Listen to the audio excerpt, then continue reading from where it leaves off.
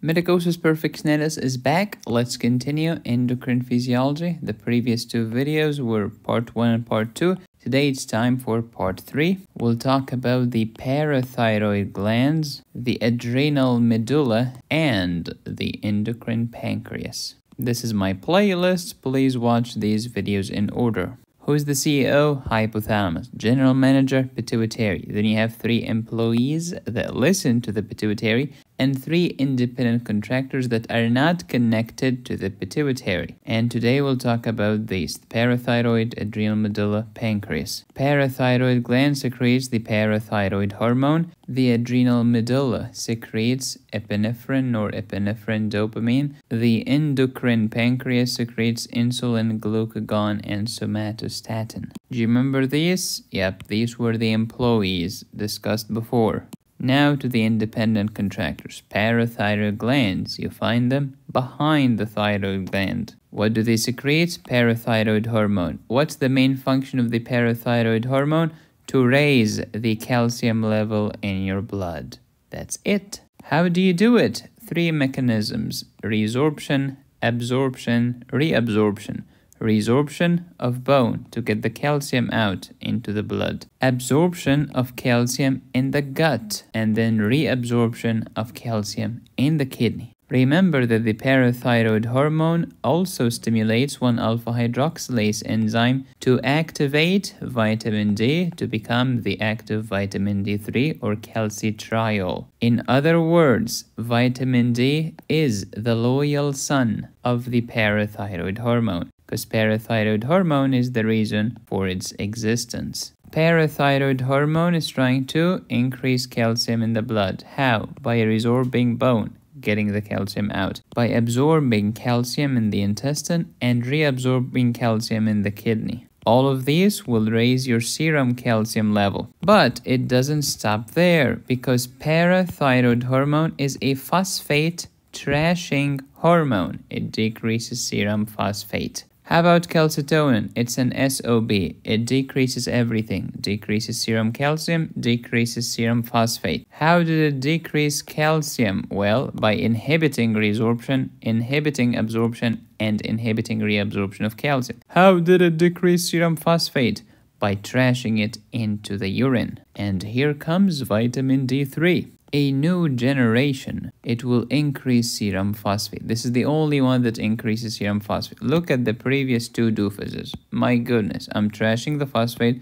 I'm also trashing the phosphate. This is dangerous because you need adenosine triphosphate. This is the currency of energy. So you need phosphate. If you're trashing your phosphate, you're gonna die. Vitamin D3 is gonna save the day by increasing serum phosphate. Moreover, vitamin D3 is loyal to his daddy. Who's your daddy? PTH. That's why I will also raise the serum calcium. How does vitamin D3 raise the serum calcium and the serum phosphate? By absorbing calcium and phosphate in the gut and by monitoring the bone. So if we have less calcium in the blood, I will destroy some bone to get the calcium out. But if I have tons of calcium in the serum, I will add some to the bone. It actually has a brain. We're done with the parathyroid gland. Now let's talk about the endocrine pancreas. Please refer to a previous video of mine titled Insulin World versus Glucagon World. As you know, the pancreas is exocrine and endocrine. Exocrine is duct, endocrine has no duct. Exocrine secretes the secretions, these are enzymes, into the duodenum, nearby location. But endocrine pancreas will dump the secretions directly into the blood, which will take it to distant locations. Exocrine pancreas secretes digestive enzymes. Endocrine pancreas secretes hormones. Enzymes like what? Amylase, lipase, colipase, trypsin, chymotrypsin, all of this lovely stuff. The pancreatic hormones are glucagon from the alpha cell, insulin from the beta cell, somatostatin from the delta cell of the islets of Langerhans. Glucagon is catabolic. Insulin is anabolic. Somatostatin is a universal inhibitor. It inhibits everything. It inhibits glucagon secretion. It inhibits insulin secretion.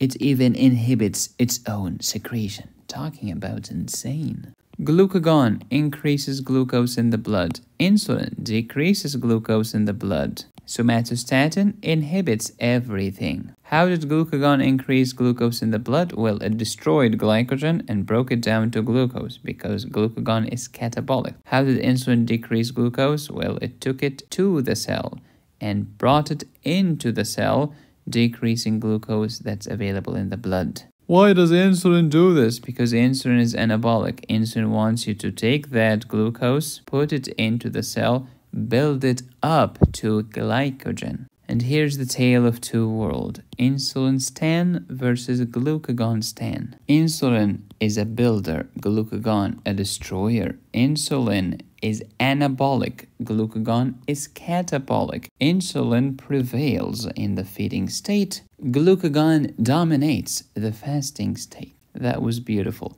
Insulin is anabolic, protein anabolic, glycogen anabolic, fat anabolic. What do you mean by protein anabolic? Take the small amino acids, build them into big proteins. How about glycogen anabolic? Take the small glucose molecules, build them up into glycogen. And then fat anabolic, free fatty acids into triglycerides. Insulin stimulates proteogenesis, glycogenesis, lipogenesis. Insulin inhibits the other doofuses that we will discuss right now. Glucagon stimulates these doofuses because glucagon is catabolic. Glucagon stimulates proteolysis and therefore glucagon inhibits proteogenesis. Glucagon is catabolic, glycogen to glucose, triglycerides into free fatty acids. Put differently, glucagon stimulates glycogenolysis and inhibits glycogen synthesis.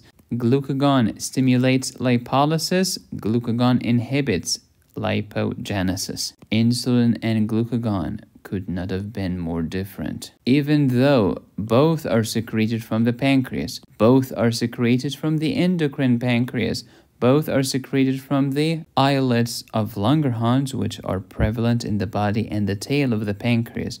Moreover, both of them are secreted from adjacent cells. Beta cells, alpha cells, very closely related. Yet the functions could not have been more opposite. We're done with the endocrine pancreas. It's time to talk about the adrenal medulla. What does the adrenal medulla secrete? Epinephrine, norepinephrine, dopamine. Do not confuse the adrenal medulla with the adrenal cortex. The adrenal cortex has glomerulosa fasciculata reticularis.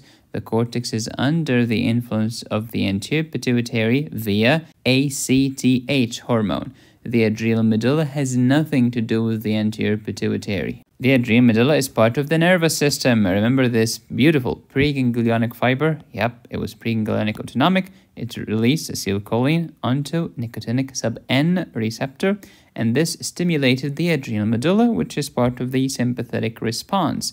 This will secrete epinephrine, norepinephrine, and dopamine to help you fight flight, run from a tiger. This is what happens in the adrenal medulla. Phenylalanine, tyrosine, dopamine, norepinephrine, epinephrine. Phenylalanine, tyrosine, dopamine, noradrenaline, adrenaline. Dopamine, noradrenaline, and adrenaline are collectively known as catecholamines.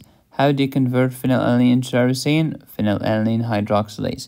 Tyrosine to dopa, tyrosine hydroxylase. Dopa to dopamine by the dopa decarboxylase. Dopamine to norepinephrine, dopamine beta hydroxylase. To convert noradrenaline to adrenaline, you need phenylethanolamine N-methyltransferase. And where did you get the methyl from? From the methyl donor, Uncle Sam. Where did Sam come from? From methionine. What's the name of the tumor of the adrenal medulla that secretes tons of catecholamines? It's called pheochromocytoma. If you like this video, you will adore my endocrine pharmacology course available on my website, medicosisperfectionalis.com. Learn about the different kinds of insulin, learn about the calculation of the dose of insulin in this epic course. I also have a video about cardiac pharmacology course if you want to learn about the antiarrhythmics, antihyperlipidemics, anti-anginal, antihypertensives, diuretics, and Mr. Digoxin. To watch some free samples of the cardiac pharmacology course, I have a playlist here on YouTube called Medicosis Cardiac Pharmacology. To download this course, go to medicosisperfectionis.com. Thank you for watching. Please subscribe, hit the bell, and click on the join button. You can support me here or here. Go to my website to download my courses. Be safe, stay happy, study hard. This is Medicosis Perfectionalis, where medicine makes perfect sense.